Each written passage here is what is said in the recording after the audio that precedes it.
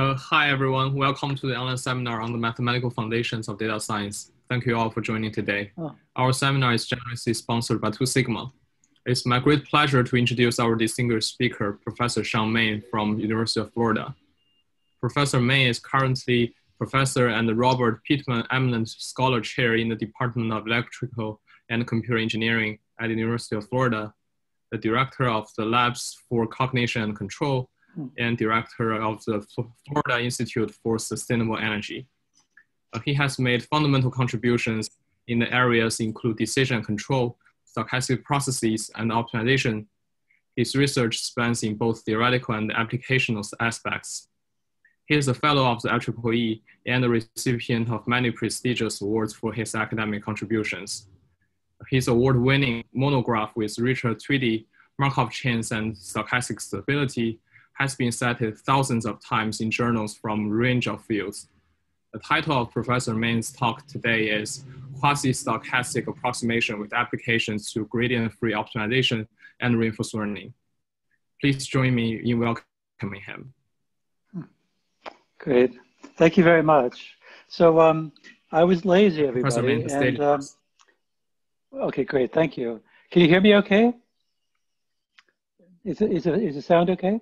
Yes. Okay. So yes, I was a bit lazy, or you can say I'm just going to be adaptive. There was a boot camp for this fall program at Berkeley on reinforcement learning, and I gave a full day short course on the topic. And so basically what I have is here part 3 and part 4 of my tutorial. But there, this was 2 hours, but there was an incredible amount of history and stuff. And rather than try to reshuffle this and make another lecture for you all, I'm just going to adaptively go through this, okay? And leave out some of the long history, which you can see online if you want. So basically what I'm going to do now is in one slide tell you what stochastic approximation is, and then quasi-stochastic approximation will be obvious, and there's applications to gradient-free optimization, which come out basically based on Kiefer-Wolfowitz ideas and ideas of Spall. There's some, and I'll explain plots like this, where I have some non-convex function, and I don't know its gradient, but I'd like to find this global minimum, and it's miraculous how this sort of quasi-stochastic approximation theory works to solve these problems. Now, there's some theory, it depends on your appetite. I'm really excited about this. So let me tell you how this happened. I decided this summer to write a book on reinforcement learning. And also I was getting ready for this short course at Berkeley. And I decided as sort of a challenge to try to write a book where the first half of the book does not mention the word probability once. I wanted to be able to give all the theory kind of concepts in a deterministic setting. So I set about writing a chapter on stochastic approximation without any randomness. And, I kind of in the back of my mind, I thought maybe I could improve the theory. Well, it turns out it's so much easier than the stochastic case. And you can get really crisp bounds and rate of convergence. It's so much more accessible than stochastic theory. So I'm really excited about this. So this book is now in progress. It'll be published by Cambridge University Press next year. And so from here, I will jump to give applications to just briefly policy gradient methods in RL. Okay, this is joint work with a bunch of friends and former and present students. And I think Shuang Chen has been the biggest collaborator on the theory of all of this, but friends at NRL, which are shown here, and my former students, Aditya and Yue. Okay, so what is stochastic approximation? So so a bit of a shock to some of you. When I write papers and I send them to NeurIPS, formerly NIPS, invariably I get a reviewer who screams at us because we're saying we're going to analyze Q-learning using stochastic approximation. And many in computer science get angry about that. Now, this goes back to Tsitsiklis, and Jordan separately, in 1994, they pointed out that Q-learning is a stochastic approximation algorithm, and so convergence can be analyzed using tools from stochastic approximation. But it seems to be that more than 50% of the CS community doesn't know that, and they get really pissed when you say that. So I'm trying to fight back right now. Just basically stop rejecting my papers. It is stochastic approximation, whether you like it or not. And it was pointed out by two rock stars, Tsitsiklis and Jordan, are heroes. So so stop yelling at me. Okay. All right. So what is stochastic approximation? We have a function which can be represented as an expectation. Okay. And we'd like to find a root of that function. So that's the goal of stochastic approximation.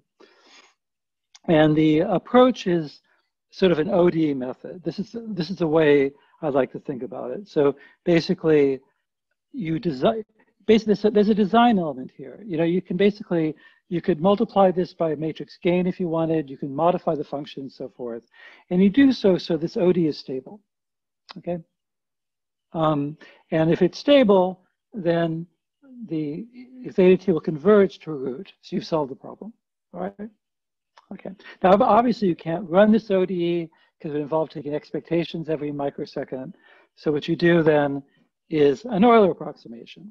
So or maybe something more fancy, some Runge-Kutta technique, and you could do that. But still, you've got a problem. Every instant, you would have to evaluate this expectation. Too expensive. Okay. And so then Robinson-Monroe comes to the rescue, and what you do is you replace, you get rid of this, and you get this. All right, there's stochastic approximation. What's the big deal? And TD learning, Q learning, speedy Q learning, ERM, DQN, least squares value iteration. You give me a reinforcement learning algorithm, I can put it in this framework. It is stochastic approximation. Stop yelling at me. Okay, I'm not being defensive. I'm joking. Okay, it's just, but it is funny. The point is, everybody, the point is, Euler approximations are robust.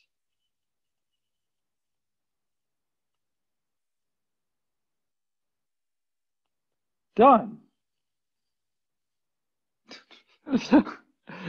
It's so easy to prove that this works, under really minimal conditions, because Euler approximations, if you do things right, of course you need conditions.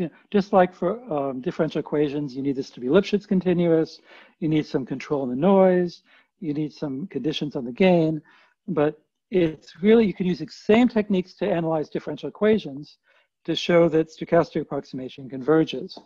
The difficulty is rates of convergence. That's where the analysis gets really difficult. But convergence, it's nothing. And again, that was pointed out in context of RL by John Tsitsiklis primarily, and then Jordan, it was almost a comment in the same year. All right, so that's that. And again, so I'm just repeating myself here again. Euler approximation is robust. So, I'm not going to get into too much about it, but I just want to emphasize this, that in algorithm design, we're going to design the dynamics so we get convergence. That's number one. Okay, this is the way I think it should be taught. That basically there's a lot of work that goes on into designing F, which then gives you F bar, and sort of like, well, I'll give examples in a moment. And well, yeah, here's one example. You might have to modify the dynamics, and here's one example. You can go and say, I want my algorithm to do this. Do you see what I'm doing here? That's a linear differential equation. It converges, right?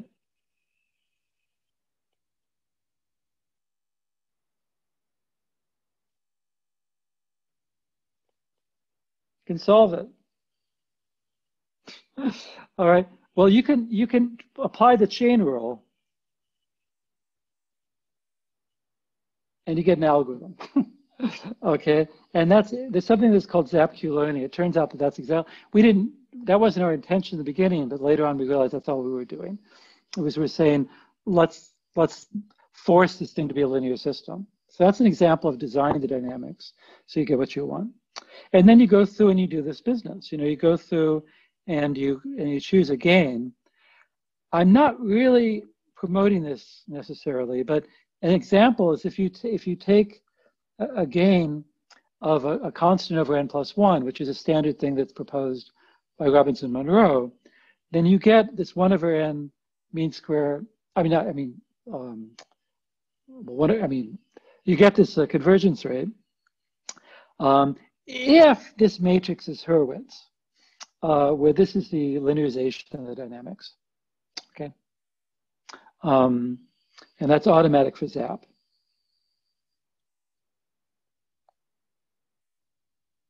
The thing I mentioned in the last slide.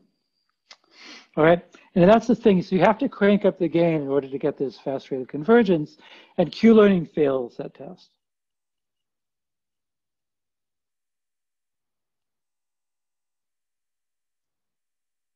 So that's one of the reasons Q-learning is so slow, is it completely fails that test.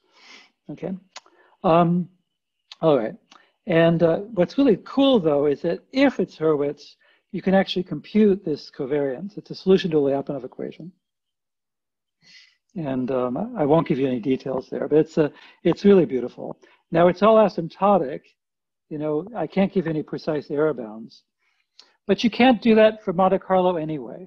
Like if you want to simulate a Markov chain and somebody wants a finite n bound, believe me, you can't get one.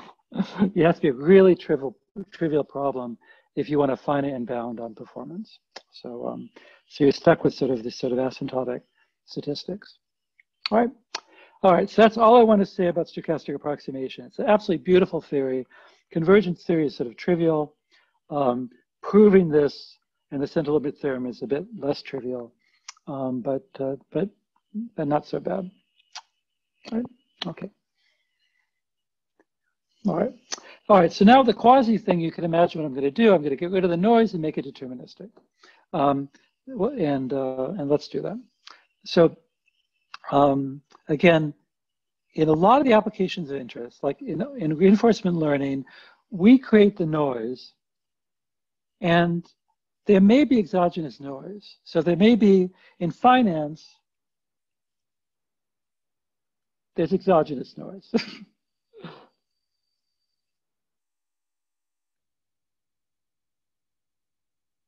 But in most, they're not that significant.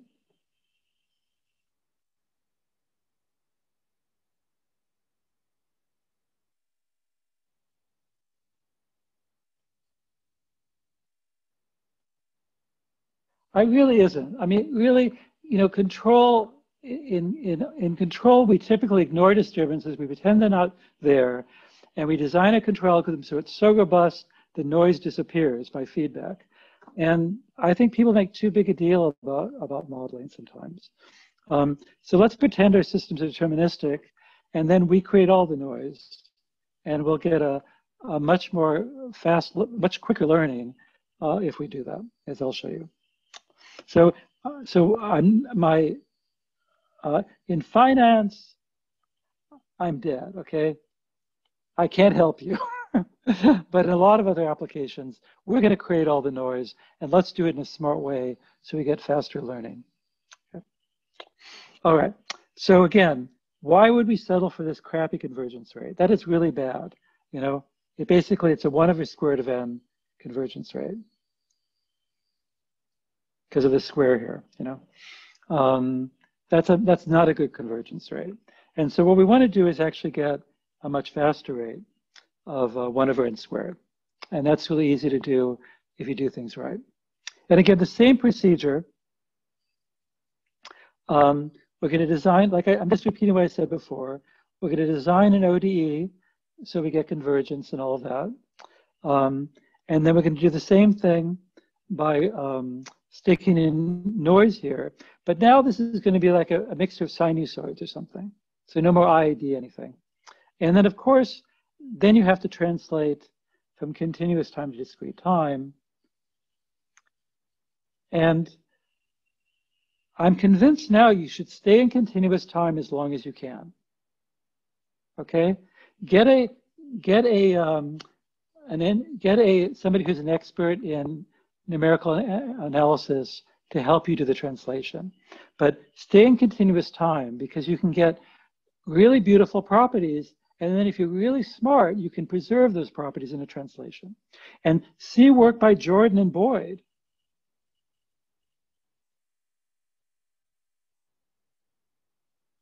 On this, for optimization.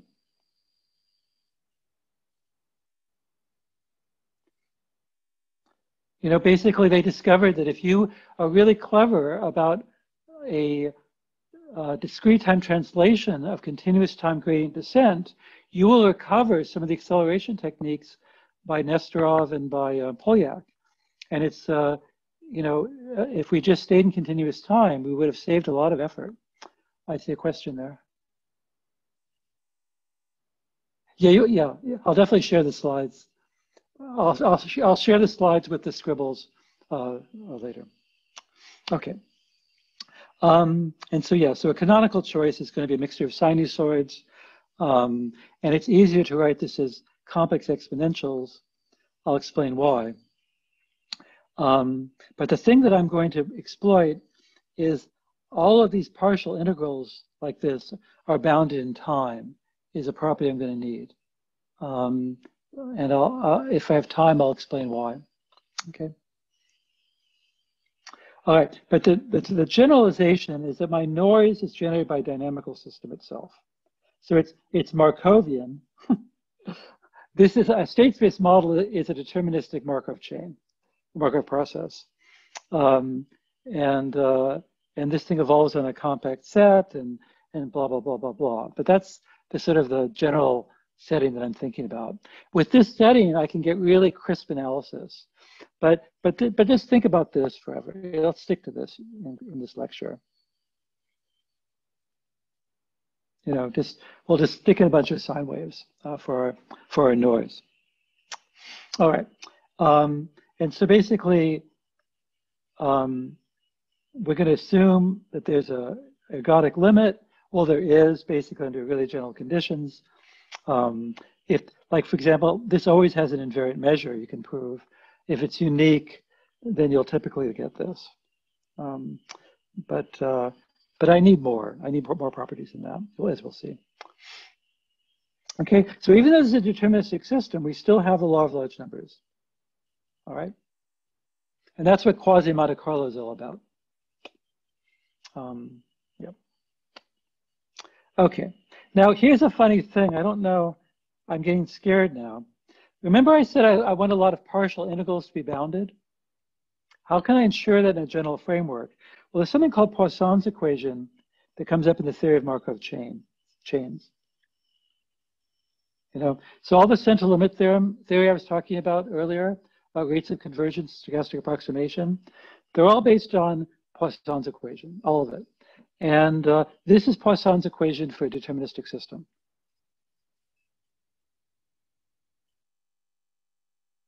So stare at that for a minute. So what happens, you give me a function g, right?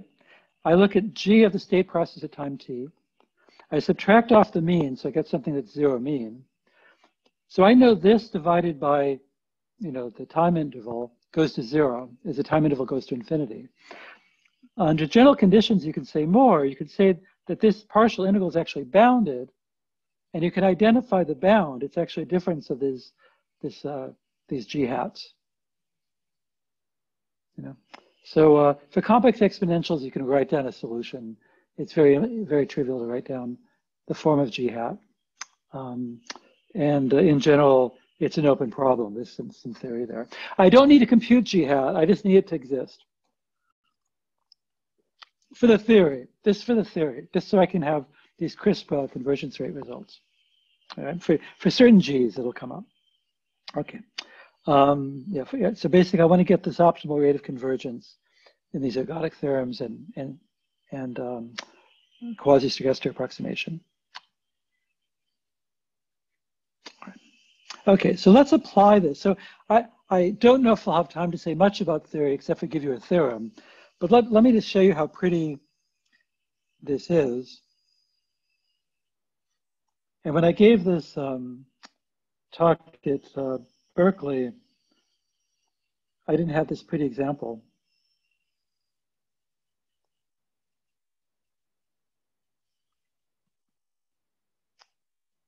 So let's replace it now.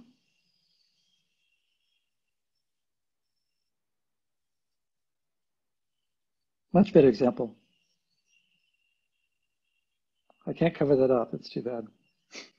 Anyway, so basically the goal is that I've got some loss function like this. It's not necessarily convex, and I don't know much about it. I can put an input and observe an output. I don't know the function, so I can only observe input-output measurements. And an example I mentioned that I think is really fun is a wind farm, where I can adjust the pitch of the blades on the turbines. I can there are angles. I can adjust the pitch of the blades. You know, and then once I do that, I can observe the power output from the wind farm. I don't have a model for this. I can just observe the input-output behavior. There's no way I have a gradient. And basically, I just want to pump in sine waves, and then I want my estimates to go around and buzz around and go to the global minimum. And that doesn't look like I've converged, but I'll explain to you, yes, it does, as I'll explain. Okay, so in the stochastic case, there's a Kiefer-Wolfowitz algorithm, and this simple formulation is due to actually Spall, I should say. So Spall has sequences of simplifications of the Kiefer-Wolfowitz procedure. But if you just go and look at a Taylor series expansion here, you can see that when you do a Taylor series expansion of L here and L here, the first order terms, I mean,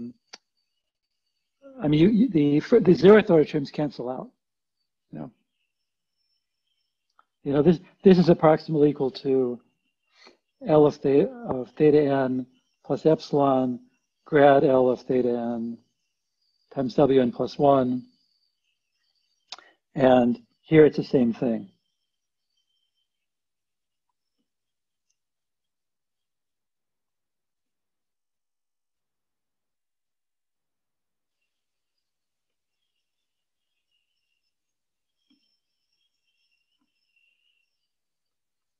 Except I have to make one change because it's a minus sign. Right. And so the zeroth order terms cancel out, and you're left with something that looks like, and I'm dividing by 1/2 epsilon. So I get something that looks like a gradient descent. Okay. So this is an example of I mean, of an OD design, really. And so the thing is that, you know, when people try this out, it doesn't work very well because the variance is insanely large, you know, and I'll show you examples where it just blows up. The variance is so large. But when you put in these controlled sine waves, it's just incredible how much more controlled it is. Right? Yeah, so there it is. I mean, you can actually, if you've got 3 derivatives, you can get a really, really tight bound on this quantity.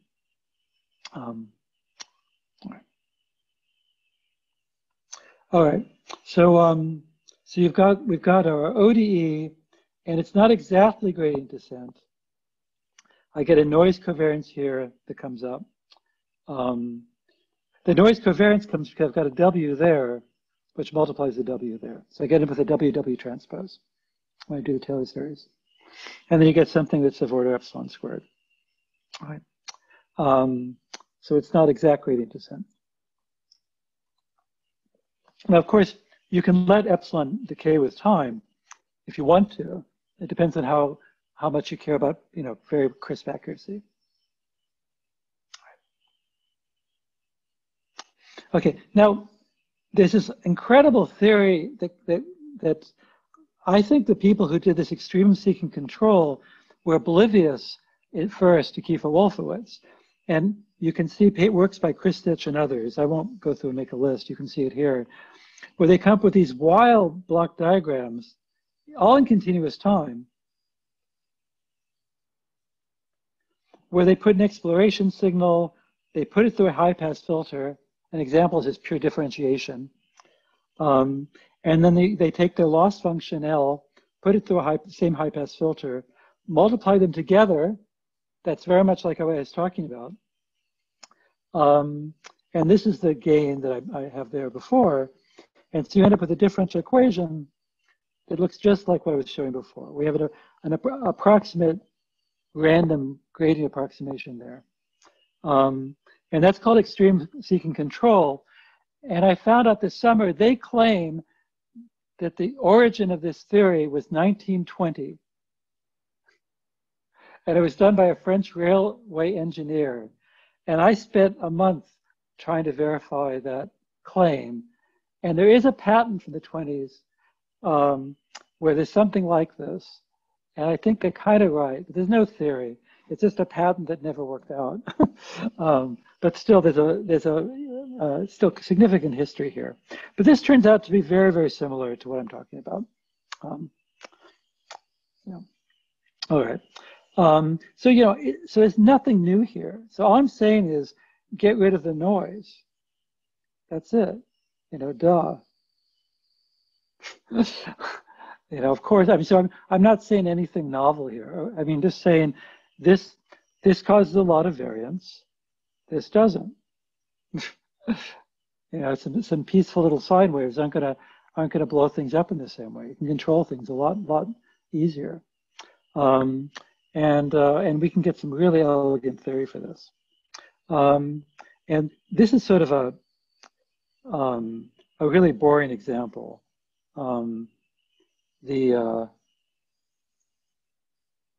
Let's go back to this other example. For this example here, in fact, what I'm going to do,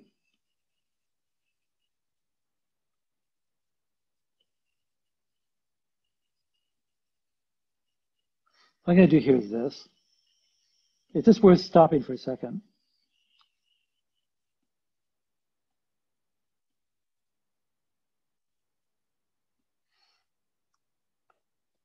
What was done here was a little bit different. I'm sorry this is a little bit hard to see. But it was actually theta dot equals minus CT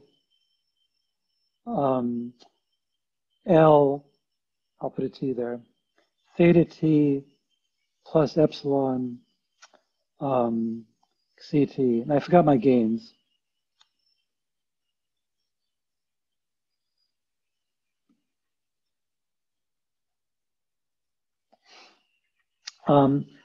That where CT was zero mean.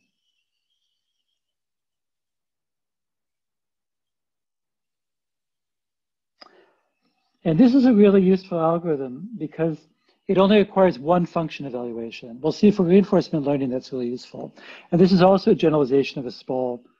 SPAL did this for the stochastic case.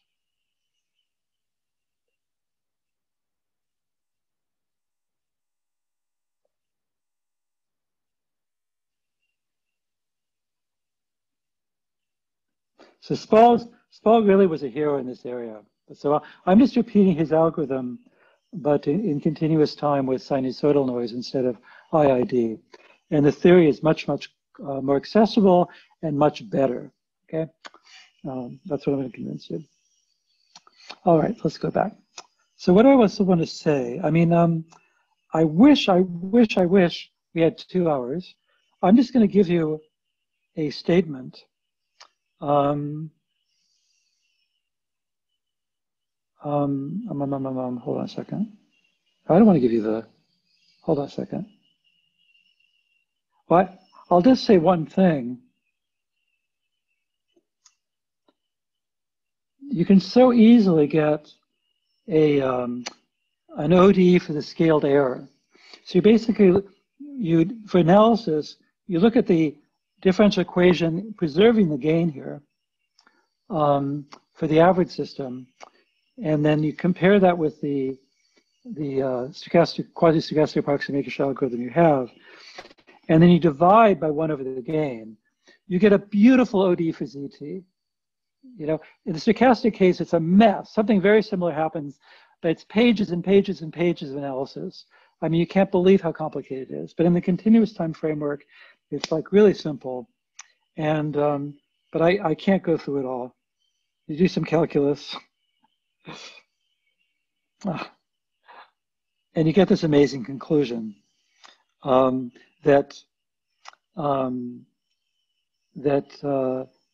if you take this 1 over 1 plus t to the rho gain, and let's take rho less than 1 as the simplest result, it turns out that you get this, that the estimated time t is exactly, the estimated time t is exactly what you want it to be, plus at times some constant, which is so mysterious, I don't understand at all. It's often 0, but it's some funky, crazy thing. And then plus this integral of the noise I talked about. So basically, it's this thing that involves Poisson's equation, you know, which I briefly went over. I don't expect you to understand this, but this is a 0 mean oscillatory signal, you know, and then something which is small, and you can quantify that, you know, roughly, and that's it.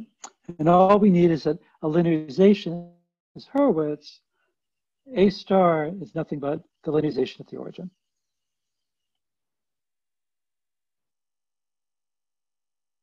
And you can always want that anyway. You want it to be locally stable. So you want that linearization to be Hurwitz. It means all the eigenvalues in the left half plane.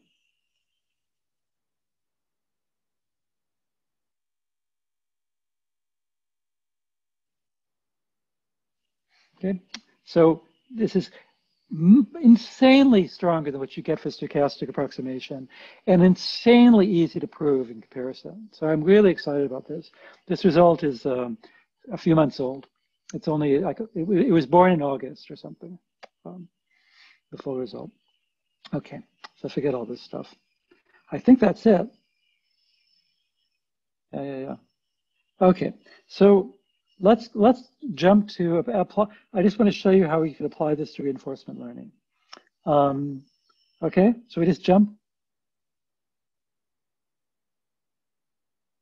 No, yes. Anybody screaming at me? Keep going. Okay. So here's the thing. So here, this is like a 2-hour lecture on history.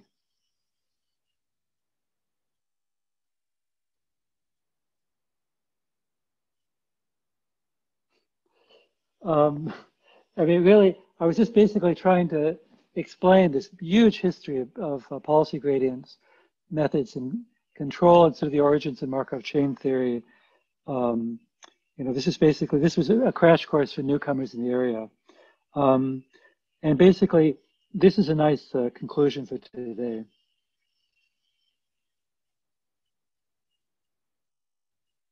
Okay, so let's just jump to that. Okay. And oh yeah, here's a picture from the patent application. You know, so I'll let you read that later. So it's yeah, 1922. There it is. That's the extreme seeking control. Okay, so now I'll explain this thing here. Basically, this is a comparison of what you get using stochastic methods, and here's what, you know, and what you'll get with non-stochastic. Oh no, I'm sorry, this is all deterministic. You'll see, never mind, I'll explain in a moment. Okay, so this is basically a famous example of reinforcement learning. We have this is Rich Sutton.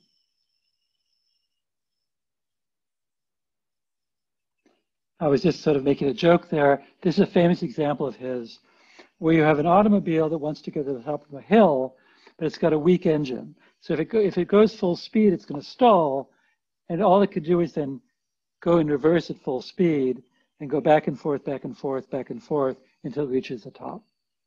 And the optimal control problem of getting to the top in minimal time, the value function turns out to be very exotic. It's very non-smooth and stuff. So it makes reinforcement learning a bit of a challenge. So it's a good example.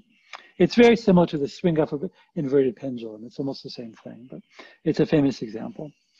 And so here's just an example policy where you, basically a policy, so I've got an input.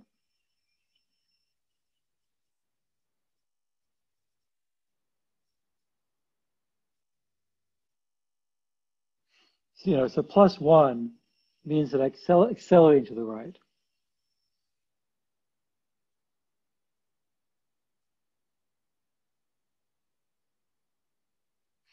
And -1 means you go the other way. So you can imagine most of the time you want to accelerate to your goal, but sometimes you have to reverse and go the other direction. And so basically this policy is basically has U of k is equal to, it's equal to 1.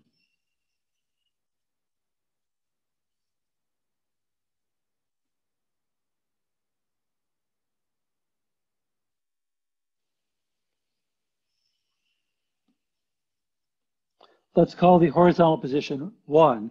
So if we're far, far away from the goal, we just head towards the goal.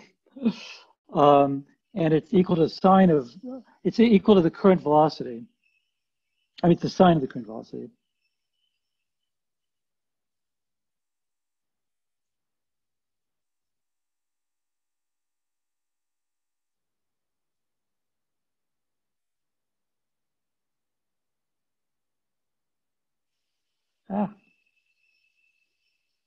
Okay.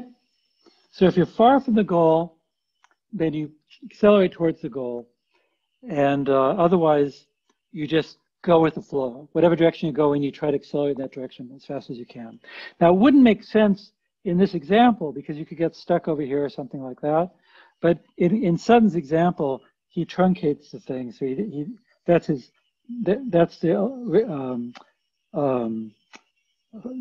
he constrains to just to one hill.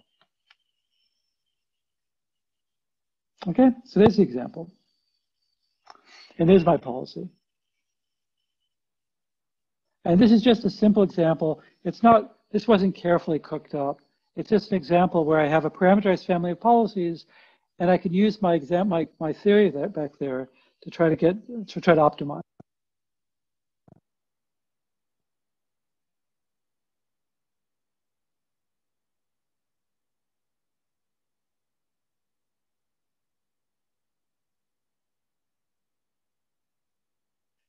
All right, so the goal again is to minimize the time to get to the destination, which is what we'll call J of X.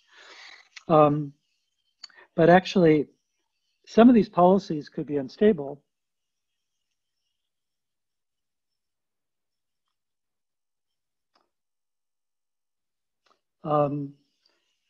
If my theta is not chosen correctly, what'll happen is I'll get stuck, And so what you end up doing just to make things finite is look at the average loss, but take a minimum. So we don't want infinite values. That would be awful. And so what I want to do is two sources of randomness I'm going to use.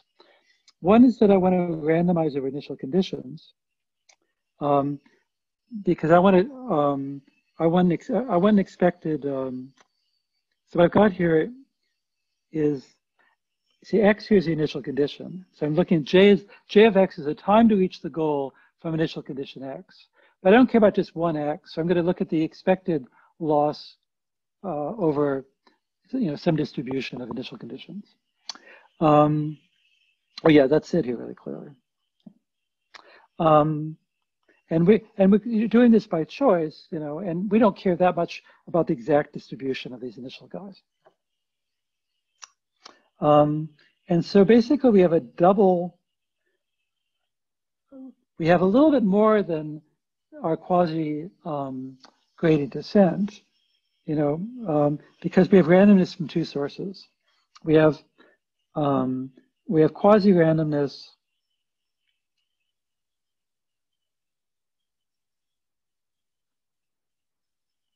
1 is from Jx0,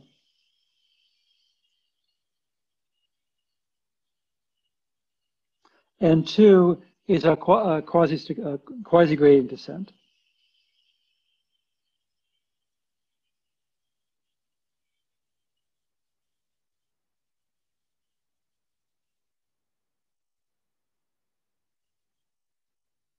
You know, this we're calling this QSQD for quasi-stochastic gradient descent, what I described in the last part of the talk.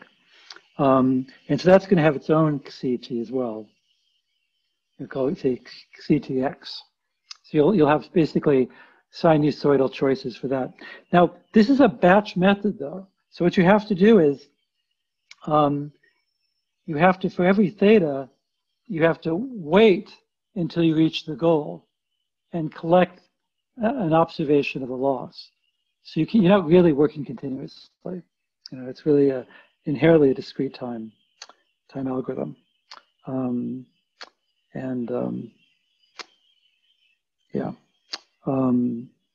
really, and the experiments that we've done, we jumped straight to this. You know, we didn't do anything clever with Runge-Kutta. We just went straight to an Euler scheme. All right. And then I'll just show you a few examples. I don't need to give you the model. It's just, this is, yeah.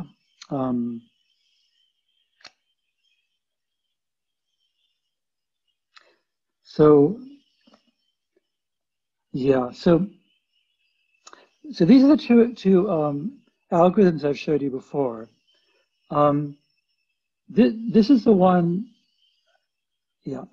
So this is the only example I showed you in the beginning, and I briefly scribbled this one as well. These are two possible algorithms. Why do I like this algorithm much more than this one? Is because this requires 2 evaluations. And if my evaluations are noisy, then my first order terms won't cancel out. I could get into trouble. Having just one evaluation is really helpful if you're worried about noisy measurements. Okay. Now the problem with this, I recall, I didn't have a chance to say it in this lecture, it's not Lipschitz.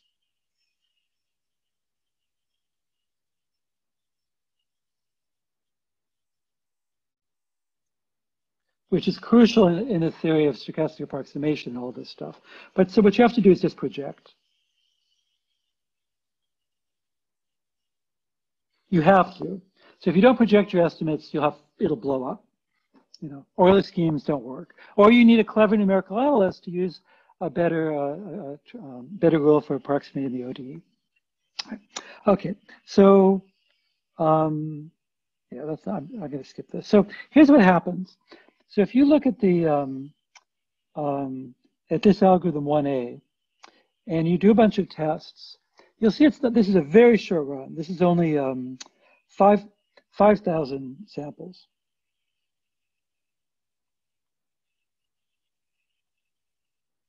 Steps. That's a very short run in the world of stochastic approximation. Well, it looks sort of like I failed. I'm doing these independent runs, and I'm getting noise, right? Every time I run it, I'm getting a different answer. But if you zoom in, first of all, it's completely deterministically locked in this interval. I have no idea why. But secondly, this is the truth. That light blue thing is the actual loss function that I'm trying to minimize. So by Monte Carlo, I computed the actual function of theta. I computed this loss function, all right? And I'm right in the valley. So all these theta values are almost the same. So I've solved the problem, all right? Now, if you do a really nice IID noise, you get a histogram that's all over the place. You know, and you look at these sample trajectories. These are sample trajectories. They're all over the place, you know, and it's incredibly unreliable. And so you need, you know, and it comes from there's 2 sources. One is right here. It's like 1/squared of n instead of 1/n. And 2, the variance here is massive, you know, absolutely massive. So that's why it's so slow. So it's awesome. And the 2 observation algorithm is much better than 1. You know, I found I had to increase, double the gain to make it really extremely amazing. It's a bit slower, but this requires 2 observations again. It's this one here. It requires 2 observations. So if you had noisy measurements, it wouldn't work so well. You'd have a problem. It would create a bias. All right. Yeah. So what do I say now? I think I should skip conclusions and just go to questions, because I've been concluding throughout the entire lecture. So I'm just going to forgo the conclusions, and you can find references. Well, if you need references, let me know and I can give them to you. There's only one thing here. Just this is the book I mentioned.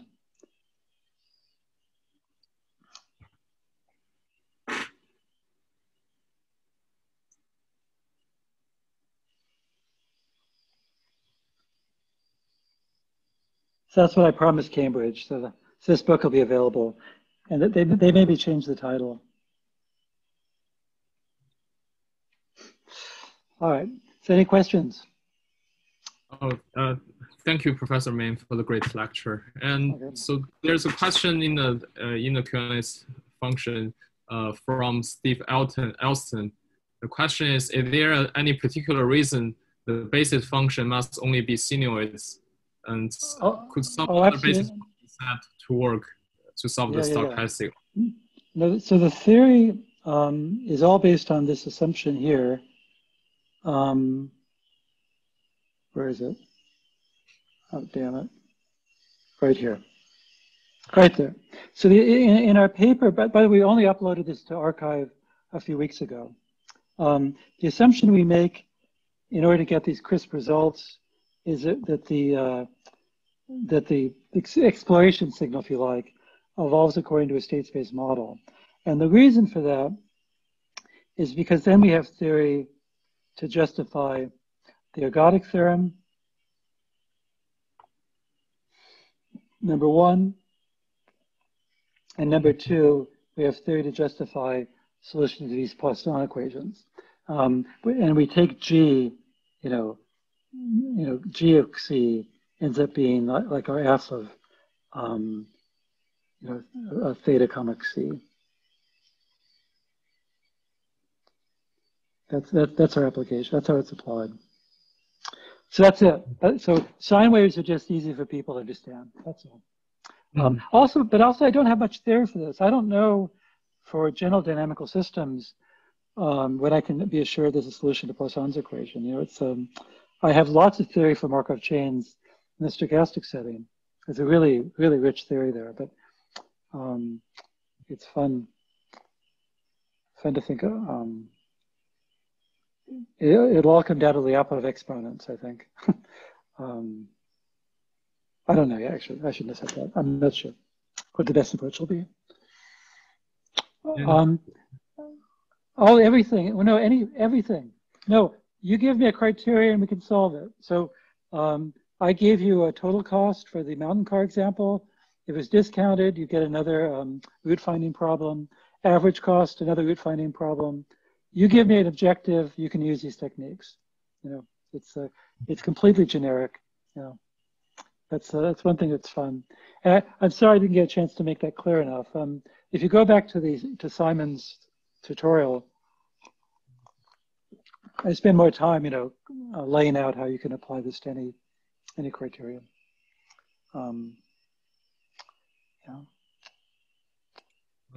Thank you. And another question is regarding on the non-stochastic, quasi-stochastic approximation. So, what kind of assumption do you pose on the function f bar or f, and such that there's a unique? All of that. Yeah. So,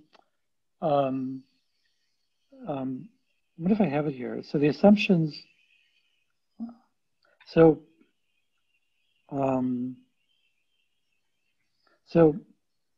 the assumptions are one is at F bar and F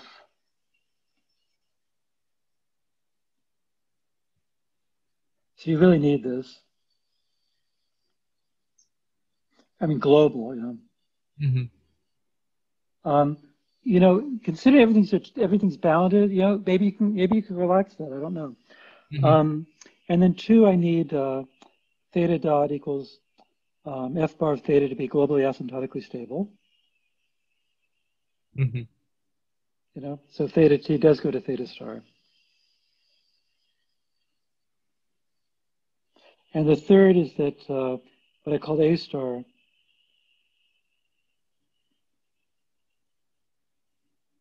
is Hurwitz. That's it. And so that's pretty minimal. And then we get these really sharp results. So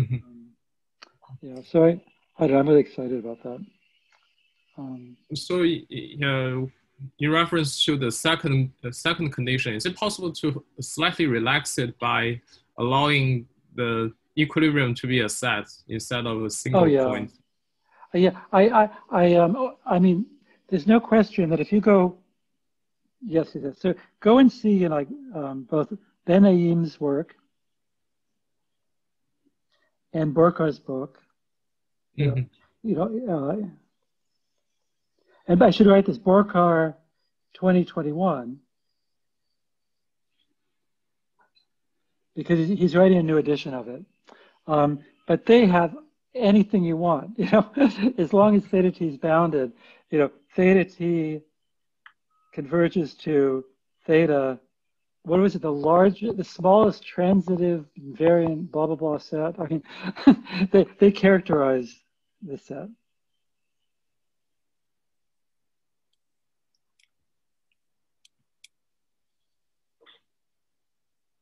And so that's done the stochastic case, and I'll bet that the results carry over to the deterministic case without much work.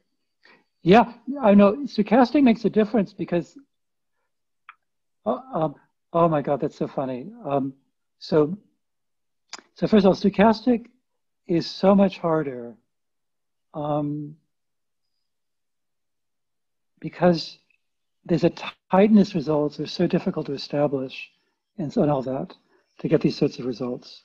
In the deterministic case, it's just all a bunch of really simple calculus. It's really just using Bellman-Gronwall lemma a few times and stuff.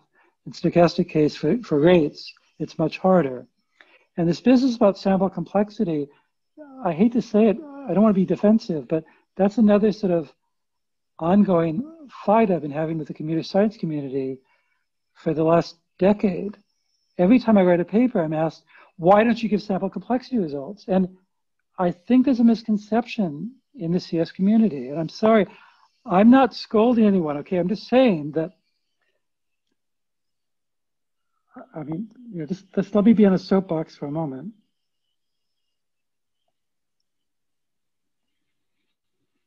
Everybody wants a sample complexity result, but let me give you an example.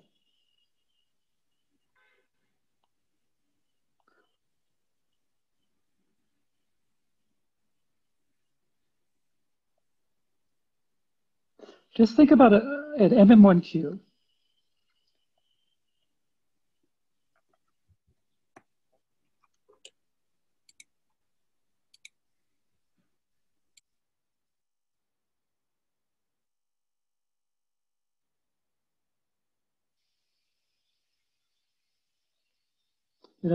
And then alpha is less than a half, right? It's geometrically ergodic. It's reversible. It's everything you could want, right? And then, can I get a sample complexity bound? What's the probability that 1 over n, summation k equals 1 to n, xk greater than equal to the mean of x,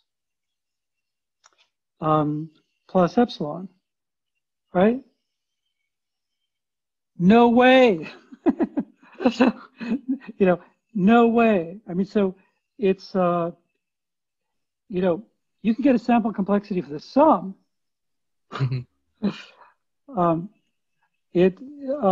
Oh boy, how do I say this? It turns out, first of all, it's so surprising what happens. It turns out that if you let me rewrite this. Let's look at the asymptotic case first.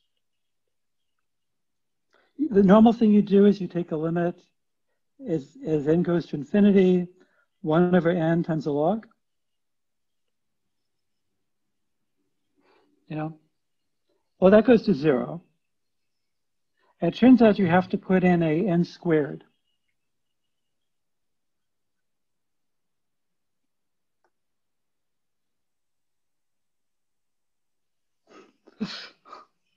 And that turns out to be equal to some rate function. Can you believe that? So the thing is that people in computer science have all this intuition from Vapnik-Chervonenkis theory, which is all ID. Then they have intuition about the work on finite states as Markov chains, for which there are some sample complexity bounds, but they're very loose. But you get to something like an MM1Q, which is so simple, everything goes out the window, you know? And you can say, well, Professor Meyn, I'm going to truncate. It's a finite state-space model. Well, guess what? You'll get a bound that's so ridiculously coarse, it's absurd if you want to find n bound. And so Peter Glynn at this Simons gave a tutorial on simulation, and he said the same thing independently of me. You know, for Markov chains, the sample complexity bounds are typically so loose, and the CLT is actually very informative. So those are fighting words to CS, and I'm sorry, but Peter Glynn backs me up, and he's worked on simulation his whole life, has a beautiful book on the topic. He says that getting finite n bounds is completely dismissed as impossible in simulation. And if it's impossible in simulation, how can we expect it in non-trivial reinforcement learning problems? I mean non-trivial, like if your driving noise is a cue. You know, I'm trying to do RL, and the driving noise is a cue because I'm trying to optimize a network. I know I'm in trouble just for Monte Carlo, so I'm completely screwed for TD learning. Now, CLT works fine. It's just the large deviations that fails completely, right? So so there's no way to get sample complexity bounds. It's actually not feasible in the generality I'm talking about. I wish there was something like that in the deterministic case. Maybe it's possible. If everything's sine waves, maybe you can get finite T bounds. That would be a fun question to try to answer. Mm-hmm. So to follow up on that, do you think it's promising to consider finite sample bounds for the convergence of CLT in Markov chains? That's what I'm saying. Oh, I see. Yeah. So it's like a bariatric type of bound. Yes.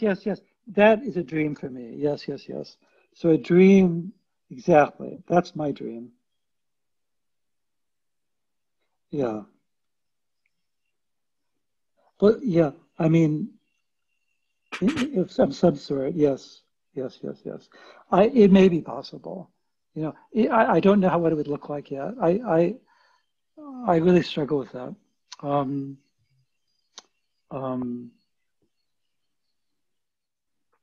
But I do think there's some hope there. Yeah, because these counterexamples I'm talking about don't rule it out at all. You know, yeah. That would be so beautiful. I wish somebody would solve that for us. Okay, thank you. And maybe we have time for the last question. I was wondering whether your framework can be further extended to the 2-time-scale stochastic approximation. Yeah. Please, I haven't gotten to that yet. So I'm happy if somebody else does it for me.